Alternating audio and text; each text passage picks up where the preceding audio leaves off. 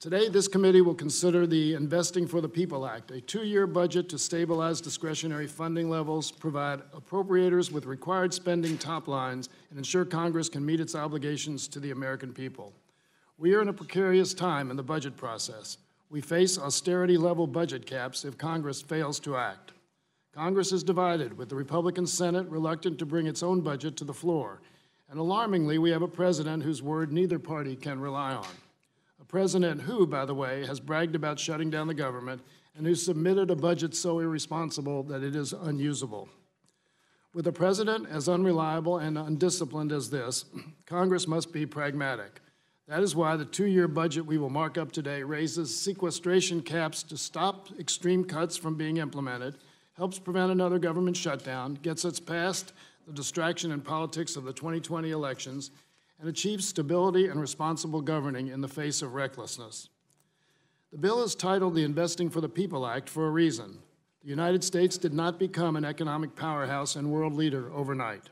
Throughout our history, we have made strategic investments in our people, our economy, and our security that allowed us to innovate and grow while promoting broad-based economic opportunity.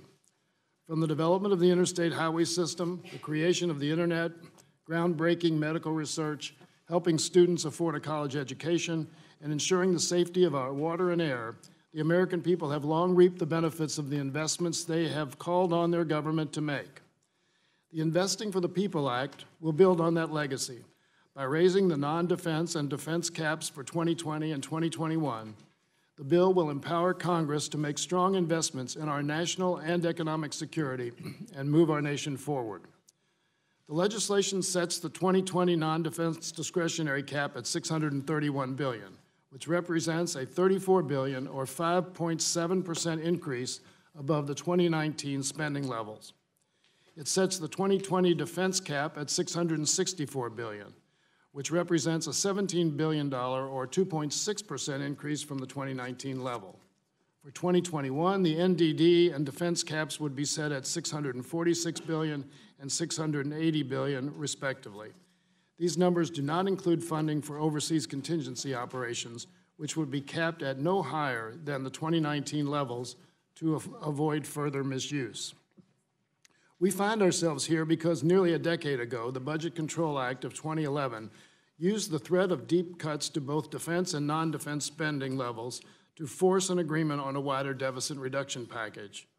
The sequestration caps were designed to be so drastic and so painful that they would never be implemented.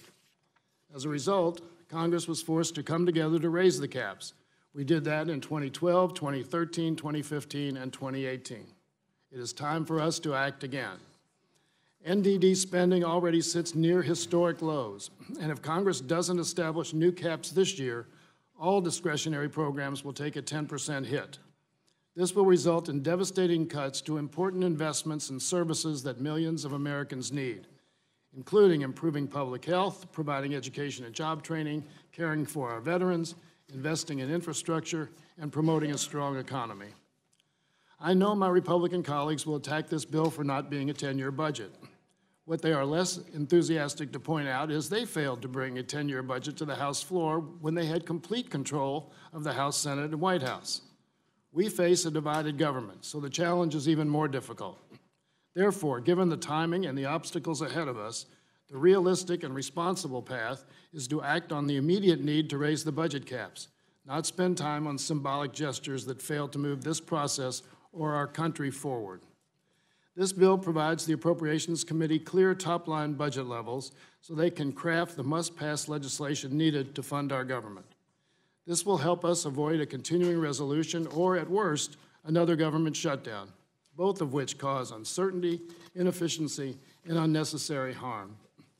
By passing the Investing for the People Act, we in the House will be doing our jobs, following regular order, and ensuring that we meet the needs and priorities of our families and communities. I've always maintained that budgets are about our values, and with this legislation, we will show the American people that we value their security, their opportunities, and their future.